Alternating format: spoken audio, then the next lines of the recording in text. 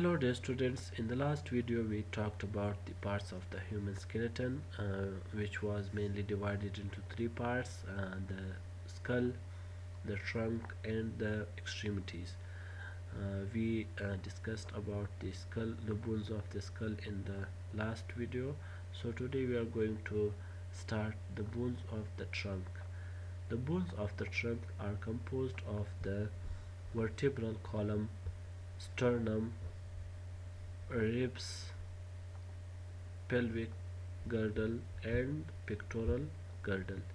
So we are going to discuss these bones one by one.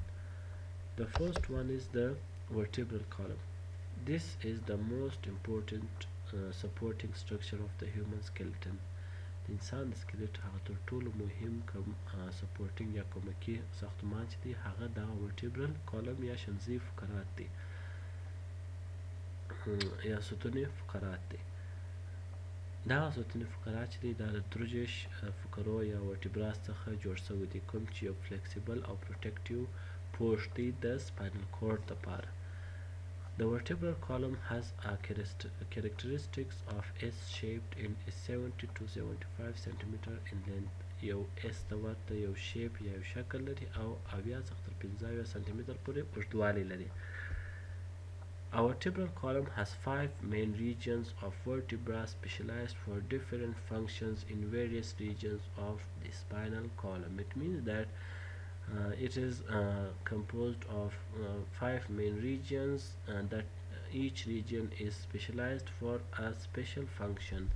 دغه ستوني فقرات چې دی یو 15 عمومي ساحې لري کوم چې د هره ساحه ځان ته یو سپیشل یا خاصه وظیفه سرته رسوي.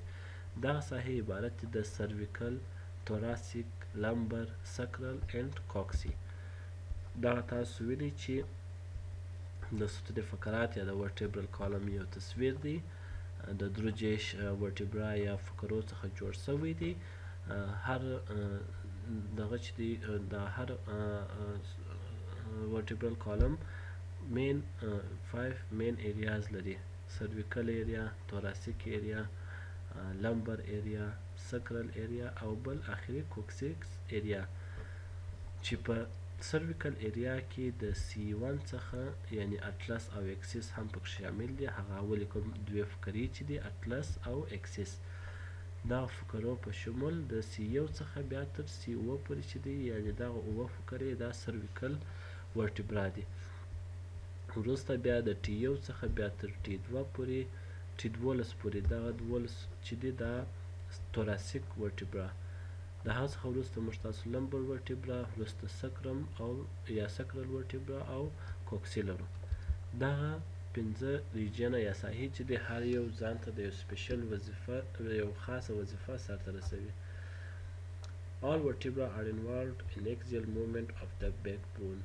یعنی د ملا د هډوکي په حرکت کې چې دی هغه دغه ټولې فقرې چې دی هغه شامل دی، هغه که کږېده وي، هغه که څرخېده وي، هغه که کږېده وي، ټول حرکات چې دی ټوله د دغه ورټیبرا په شتون کې سرته رسیږي، یعنی دوی پکښې شامل دي. The atlas and axis are involved in the movement of the head.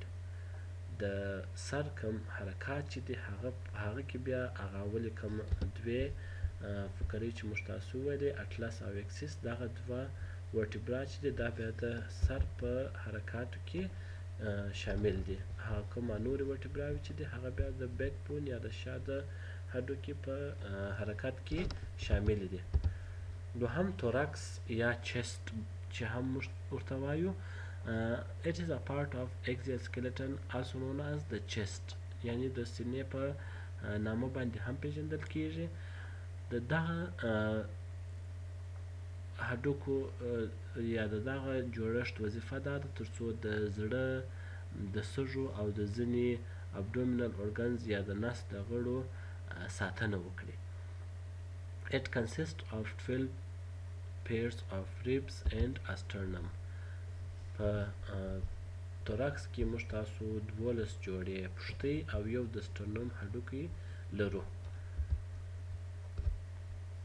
The ribs are connected to the thoracic vertebra on their costal faces. موږ تاسو ویل چې یو ایریا موږ تاسو په سپاینل کورډ کې درلودل thoracic ایریا.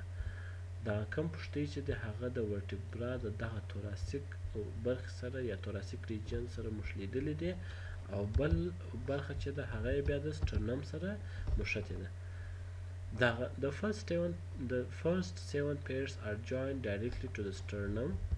دغه اول کوم اووه جوړې چې دي یو دوه درې څلور پنځه شپږ اووه جوړې چې دي دا د سټرنم د هډوکي سره ډایرکټ مشتې دي چې دې ته موږ تاسو د ټرو ریبس یا د حقیقي پښتیو نوم هم ورکوو. خو اتمه نمه او لسمه او لسمه دغه درې کوم فقرې چې دي دا بیا د اوومې فقرې په واسطه باندې د دغه سره د سټرنم د هډوکي سره مشتې دي چې دې ته فالس ریبس هم ویل کیږي. او کم اخرنۍ 11 او 12 کم پښتۍ چې دي 11 او 12 کم پښتۍ چې دي دا پښتۍ بیا فری دي یعنی دوی د سټرنم د هډوکي سره کم کنیکشن نه لري چې دې ته موږ تاسو فلوټینګ ریبس یا فری ریبس وایو. بل چې په ټرنک کې هډوکي موجود دي هغه پیکټورل ګرډل.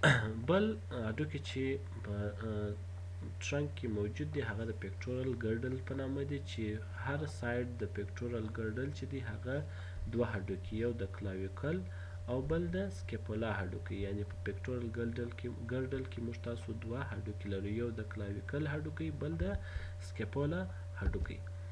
په پیلویک ګرډل کې موږ تاسو ایلیم اسکیم پوبیس ساکرم اینډ کوکسیا هډوکي لرو. ایلیم اسکیم پوبیک بون او همدارنګه د کوکسي هډوکي چې دي هغه په دغه پیلویک ګرډل کې شامل دي. بل موږ تاسو ایکسټریمیټیز لرو یا نهایات. موږ تاسو ویل چې د انسان سکلیټ چې دی هغه په درو عمومي برخو باندې یا ویشل شوی دی چې هغه یو د سکل وو د trunk the bones of the trunk and the extremities. نو راځو هغه اخرنۍ کوم برخه چې د extremities یا نهایاتو ده تر بحث لاندې نیسو. لومړنی upper extremities یا علوي نهایات. په upper extremities کې موږ تاسو لاس او د هغه سب سټرکچرونه یا فري سټرکچرونه چې هغه پکې شامل دي. کوم چې لاس د پیکټورل ګرډل کې موږ تاسو ویل چې کلاویکل او سکیپولا شامل ده. The bones of the upper extremities are 30 in number. د علوي نهایاتو کې چې کوم هډوکي دي هغه مکمل چې دي هغه ټوله جیش دانې دي چې دغه جیش هډوکي چې دي هغه لاندې برخو کې شامل دي. اول چې دی هومیرس دی.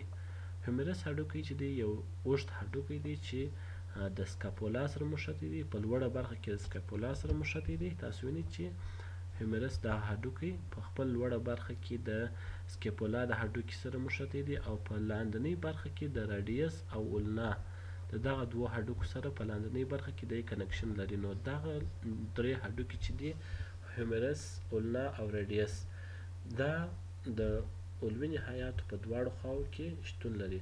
او بل د هند بونز یا د لاس هډوکي چې هغه کارپلز هډوکي کوم چې 8 دانې دي په دوه کتارونو کې سره ځای پر ځای شوي دي. میټا کارپلز 15 دانې دي او فلنجز یا د ګوتو هډوکي چې دي هغه 14 دانې دي. Humerus is a long joint to the scapula on its upper side into the radius and ulna on its lower side. Hand bones is composed of carpals, metacarpals and phalanges. The two legs and feet which form the lower extremities are composed of 30 bones. سفلي کوم نهایات چې دي هغه هم د جیش هډوکو څخه جوړ شوي دي and are attached to the pelvis by the femur. او دغه lower extremities چې هغه د فیمر د هډوکي په واسطه باندې د pelvis سره مشتې دي. The femur is a strong bone connecting the knee and the hip and is the longest bone of the body. د انسان د بدن هغه تر ټولو قوي ترینه هډوکي او تر ټولو اوږد هډوکي چې دی هغه د فیمر هډوکي دی کوم چې زنګون او هیپ چې دی هغه سره مشلوي. The pyramidal bone known as the patella.